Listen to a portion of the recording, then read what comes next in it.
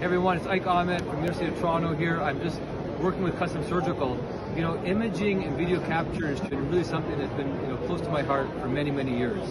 To teach, to share, to learn from. Video capture, image capture is an essential part of growing as a surgeon, as an individual, as a human being. One of the challenges has been access though around the world. Some of these systems are very difficult, they're expensive, they're cumbersome, and they're hard to use, and they can't be adapted to many systems.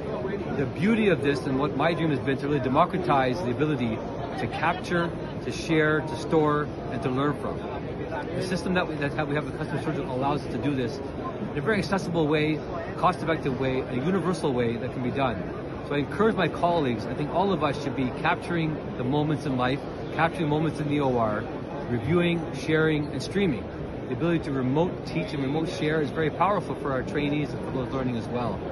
The ability to use this as well with Modelize, as well as sharing live OR, is a very powerful tool as well.